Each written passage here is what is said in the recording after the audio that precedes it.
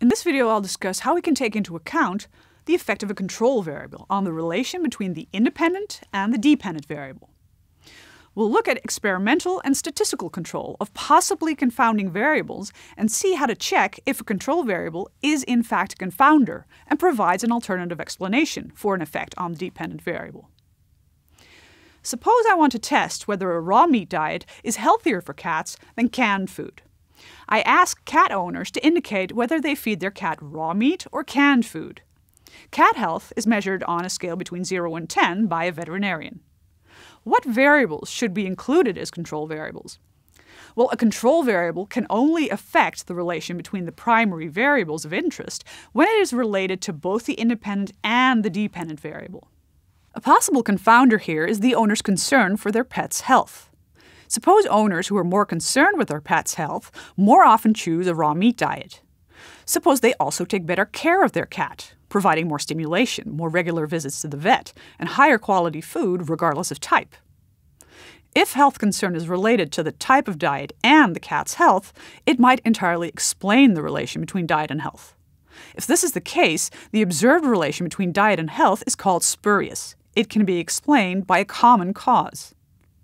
One way to eliminate health concern as a confounder is to control it experimentally.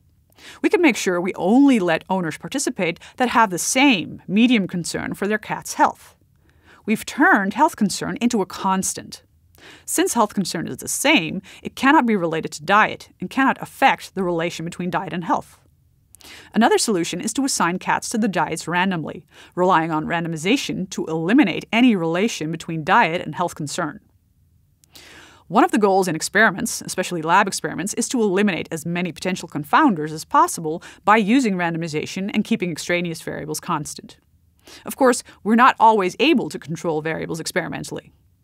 Another way to take potential confounders into account is by controlling them statistically.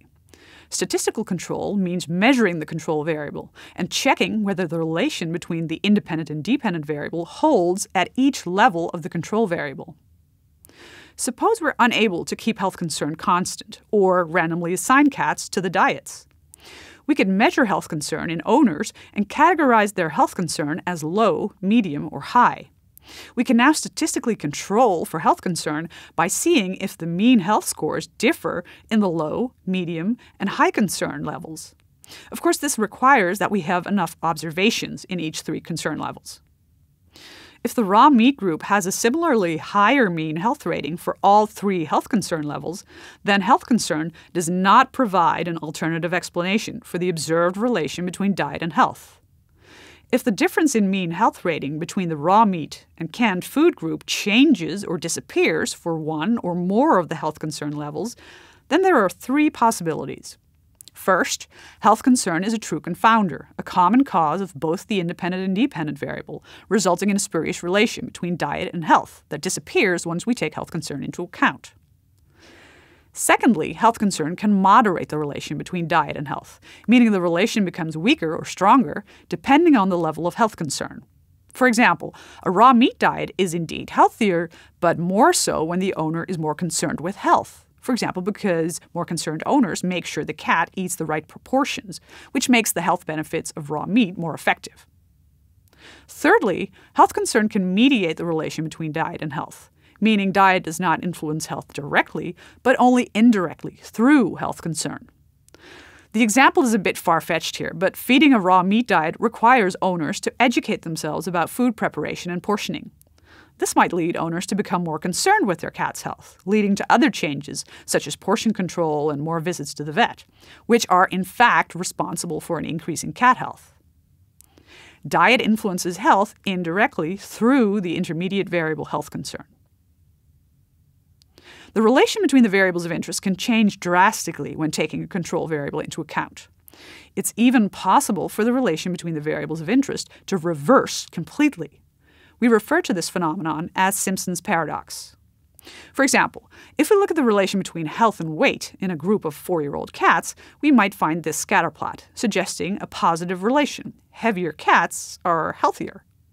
However, if we take into account the cat's sex as a control variable, we see that if we consider female and male cats separately, we find a negative relation. For both sexes, heavier, more obese cats are less healthy.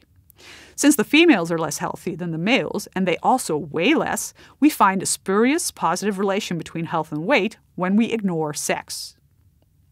Here's another example. Suppose we approach 200 owners of cats with urinary problems. 100 were diagnosed and prescribed a raw meat diet. 100 were diagnosed and prescribed special canned food. We assess if the cat's health improved after feeding the prescribed diet. Suppose we find that 24% of cats on a raw meat diet improved compared to 31% on a canned food diet. This would suggest advising canned food in the future. Now suppose that the prescription of raw versus canned food is related to the seriousness of the urinary problems, and that seriousness is also related to health improvement.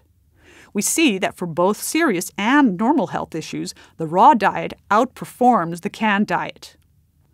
The overall percentage of improvement for the raw meat diet is greatly lowered because there are so many serious cases, obviously with a smaller chance of improvement, put on this diet.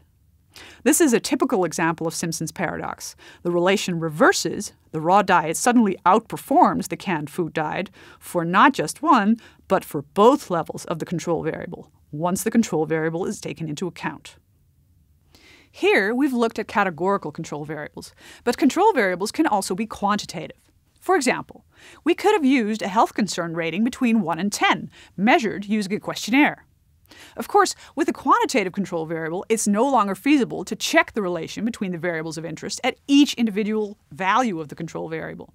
However, quantitative control variables can be added as a covariate in regression analysis or analysis of variance to check their influence. These techniques will be discussed in later chapters, although we won't go explicitly into covariates there.